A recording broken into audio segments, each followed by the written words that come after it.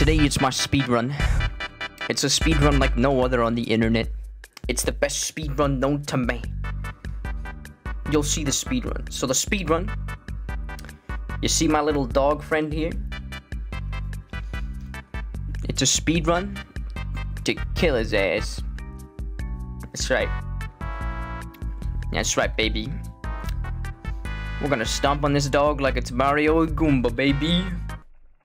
Watch, and I'm gonna use this secret tunnel over here. When the flashlight turns off, this is an insane speed run technique that no one else is gonna tell you ever. When I go here and I look here, my flashlight turn off. Now, watch this. When I turn it on, look at that. We're in this stupid tunnel. Now, guys, watch this. Watch this. Okay, there we go. There we go. Okay, there we go. There we go. Got gun in hand.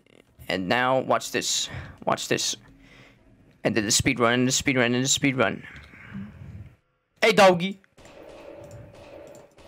Yes! The cutscene when it fades to black. Okay, watch. When it fades to black. It's too late. Yes, that's right. This is your fault. You, by watching this video, are choosing violence on animal cruelty. Why are you doing this? She's dying. How dare you? This girl is dying. She's a monster, but you're a monster as well. It's also too late, and it's also your fault. But guess what? You chose this.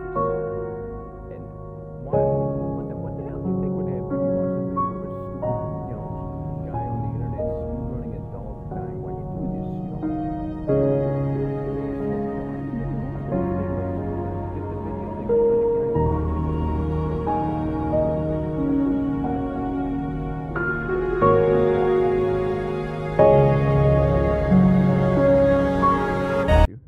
Like, out of all the things you could have been doing, you could have jacked off, you could have went to your parents' house, you could have went to a driving range, and you could have went play. You could have played football. You could have went and not been a virgin and watched the speed run, but nope.